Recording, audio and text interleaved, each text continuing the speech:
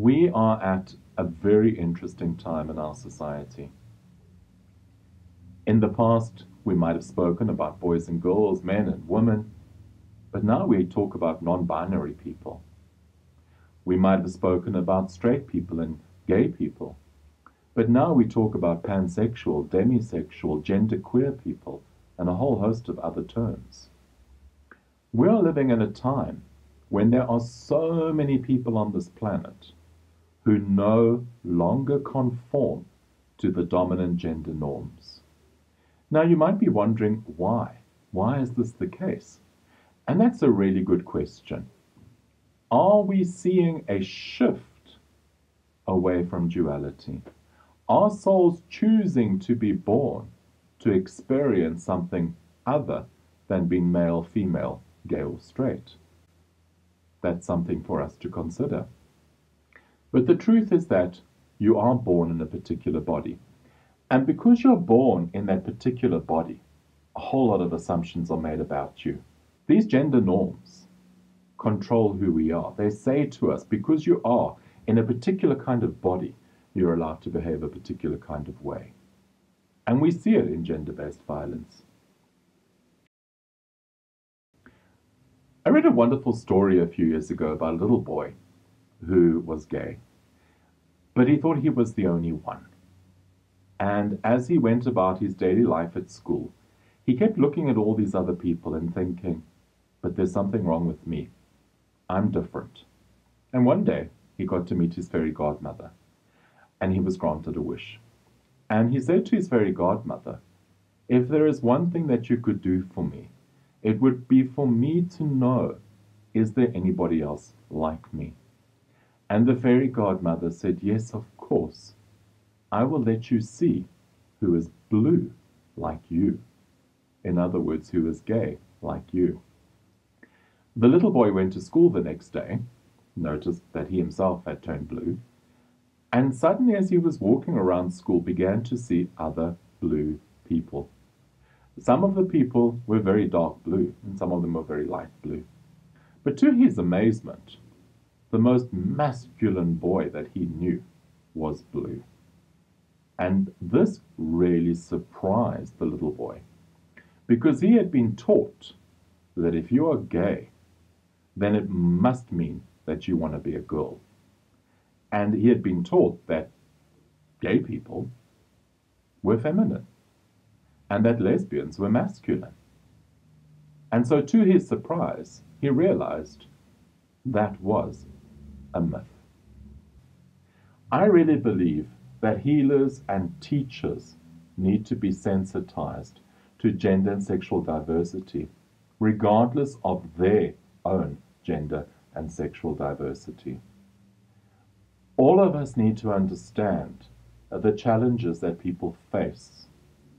If we are working as healers, particularly if we are working as people who dig into belief programs to find out what's going on, people who help others who have suffered trauma and discrimination and so on to heal, we need to have some understanding of the challenges that people face because they do not conform to a particular society's expectations, a particular society's cultural norms of the body and how the body is defined.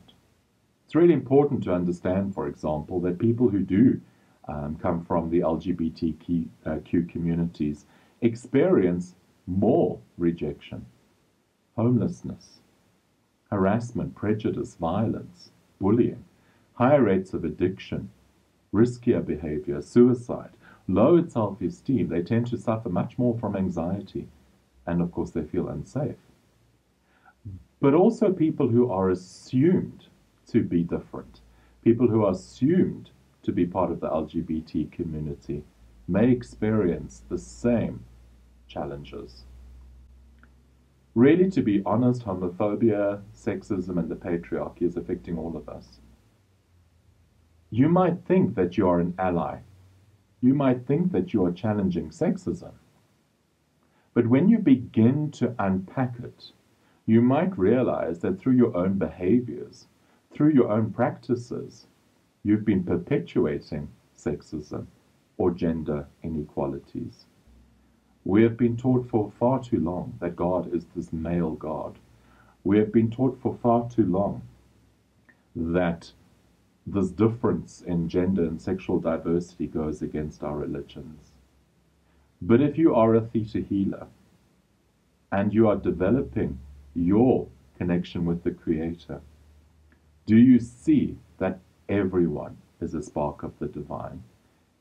All of us, regardless of our sexual orientation or our gender, is a spark of the divine.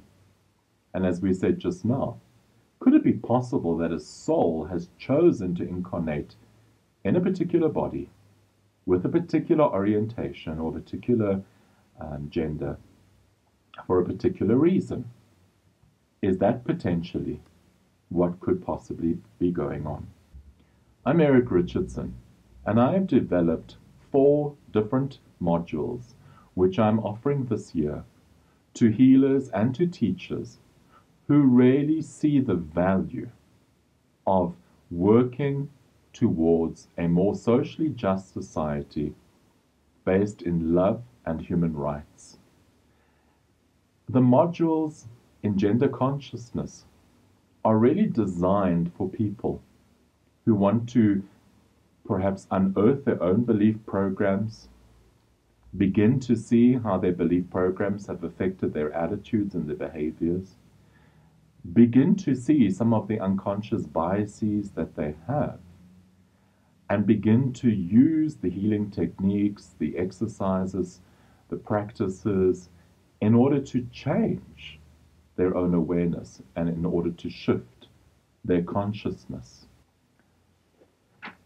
These particular modules will really give healers and teachers a greater understanding of identity and the language, the terms that people are currently using, encouraging you really to begin to understand your own relationship with your own body, the ways in which you can help others who have struggled with who they are because of gender, sexual orientation, questioning, people who have found that they're not accepted and that they've had to hide something really important about their own identities.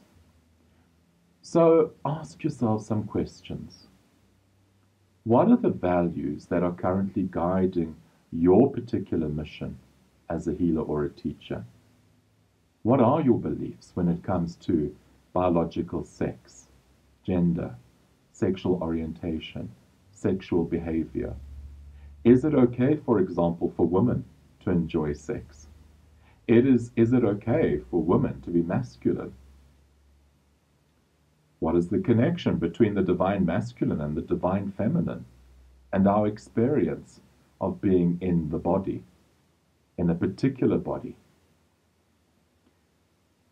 Are you committed to serving everyone, including LGBTQ people? Theta healers could be part of the LGBT community. Where is your commitment easy to see? Where is your commitment hard to see? And what makes you feel uncomfortable about attending a masterclass about gender and sexual diversity?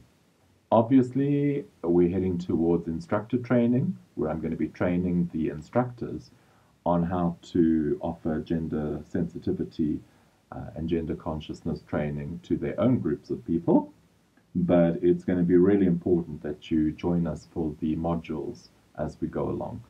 So as we come to the end of this brief talk, I would love you to let me know what you are doing to create a safe space in your practice. What are you doing to include people who come from diverse gender and sexuality backgrounds? What are you doing to help people who've been affected by gender-based violence? So that would be awesome to hear from you.